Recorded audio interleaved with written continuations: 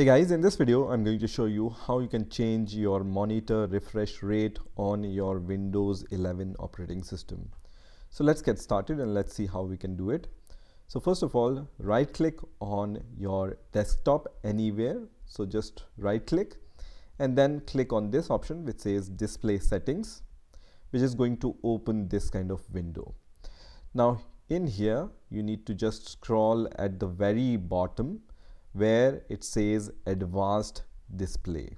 Okay, so just click on this, and here when you scroll down you will be able to see the refresh rate of your monitor, right?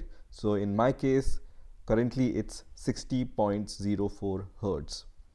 Now if you have multiple displays, you can change the display from here and then view the refresh rate for that particular display in this section, right? So I only have one display right now, but if you have multiple display connected, this drop down menu will show multiple options, and using which you can change the display and see the setting.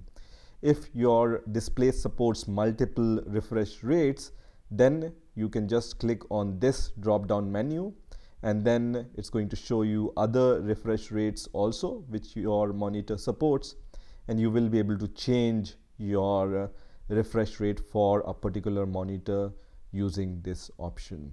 Okay, so this is how you can check and view display refresh rate on your Windows 11 operating system.